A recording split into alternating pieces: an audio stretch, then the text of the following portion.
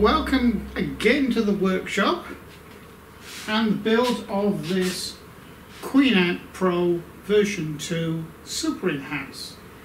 So today we start the electrical. Over the last couple of days I've been very busy working behind the scenes getting everything ready to shoot this video. I'll just show you what I've been doing.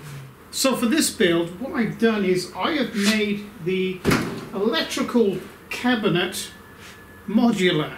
In other words, I want to have it so I can slide this out of the cabinet. Now the cabinet is actually an old microwave oven. It's a large microwave oven that packed up a year or so ago.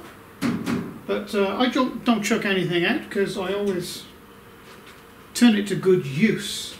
So what I've done is made up an L-shaped board. I've put all the main components on for the electrical build. I'm putting two 10-amp fuses in just here because I like to split my circuit up. VFD and running the spindle on one, shall we say, feed. Then the power supply and everything else for the servo motors. And of course this is the 24-volt power supply for the rather nice breakout board for Mach 3. So let's start running the wiring. So what I would do, or what I normally do, is the first job before you run any cables is get yourself a little cheap multimeter. You know, these are, you know, $18, $20 from your local sort of discount store. Now you set it on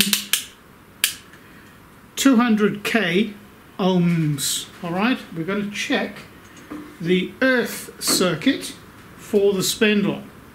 Okay, there's 4 pins, okay, or 4 wires leading from the VFD to the spindle motor. This is a 3-phase motor.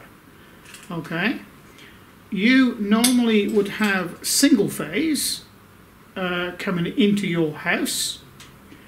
And the VFD will change that single phase to 3-phase to feed this. That's its job, that's what it does.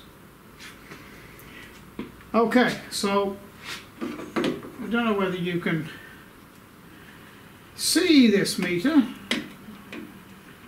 I'll see the readout on this meter. It'll probably drop off there, but okay, so you can see it's been a little bit damp out here, and part of one of the numbers is not reading quite right. But what we're after is for that to read all zeros when you have a circuit, okay? And then 1 when it's not reading any, you know, not connected to anything. So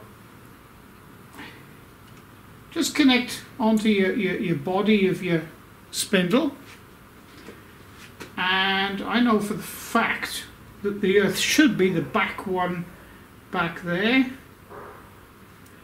and there it is. So that's telling me that that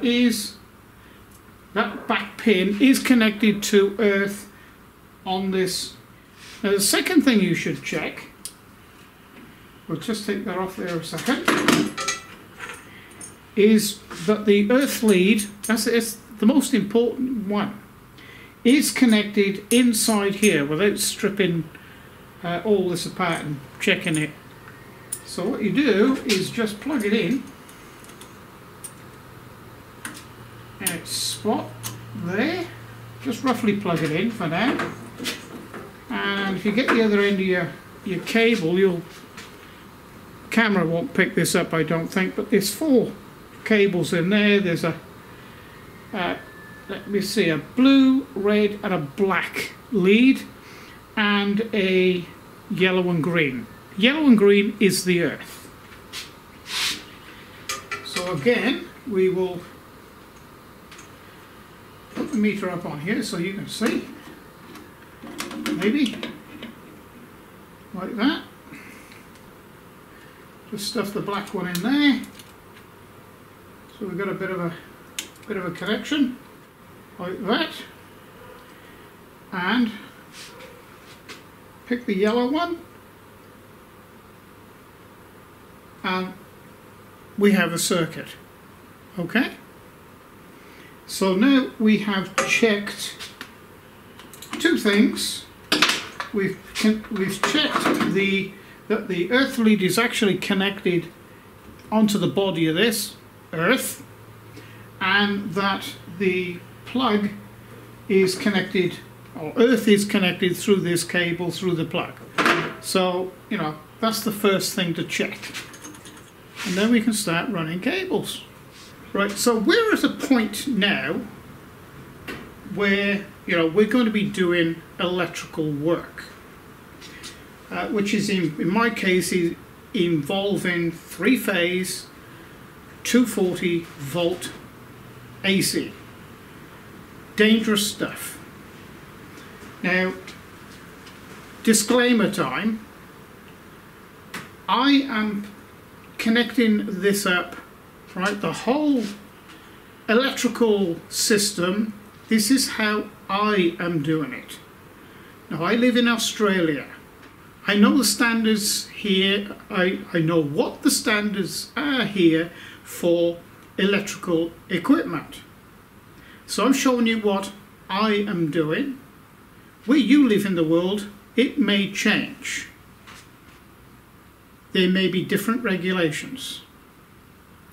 Now, even I, when I have completed everything, I have a certified electrical engineer come in and certify the machine electrically before I start using it. And I would advise you to do the same.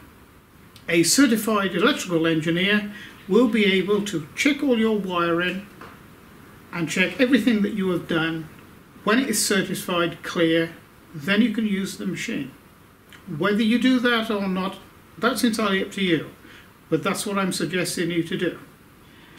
So on the QueenAnt, on the or along the top of the gantry, they supplied two cable chains. So what I'm going to do is everything to do with the spindle, like the coolant and the 3-phase cabling, I'm going to put through one. And the back one I'm going to use for everything else, like the Z-axis hybrid servo motor, information, okay, and power. Oh, actually, wrong way around. That's information. Okay, and this one is the power. Then again, this is a 3-phase servo motor as well. I'm also going to run the proximity sensors with these cables too in the back one. So, you know, this high voltage 3-phase signal won't get sort of mixed up with the signals for the hybrid servo motor. I don't particularly like undoing all these little plastic pieces. I find it easy just to thread the cable through. So that's what I'm going to do. So I'll get back to you when I've got these cables in.